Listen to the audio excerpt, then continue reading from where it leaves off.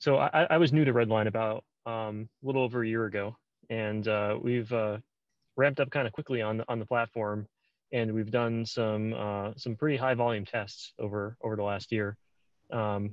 Tests in the 10 to 100 million requests per hour range. So it's a pretty heavy duty load tests against their production systems.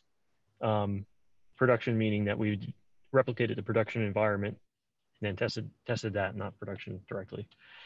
And aside from using the interface, making JMeter tests and using the web interface to execute those, some of the more recent tasks that I've been doing have been working around the Redline APIs. And I actually built a C# wrapper class for the APIs so we can use it more easily. And I've used that in C# itself and C# applications that run load tests, and also to PowerShell scripts that can then be further automated and run load tests. So we're working.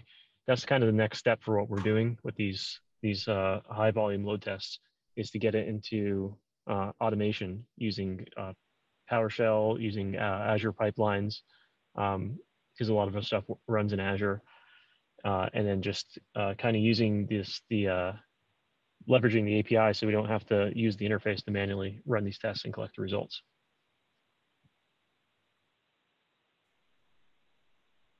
Great. Great. So what would you like to see in Redline to help you?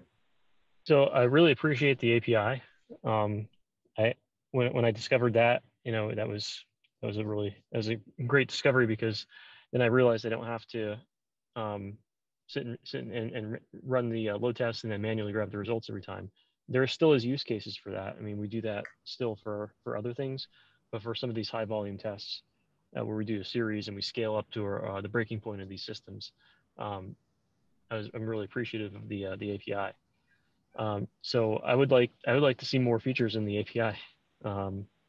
Maybe the ability to query out more information about the tests, and I can kind of communicate that offline what results we're actually looking for, because I'd have to go back and see what we get through the API and what we get from outside channels.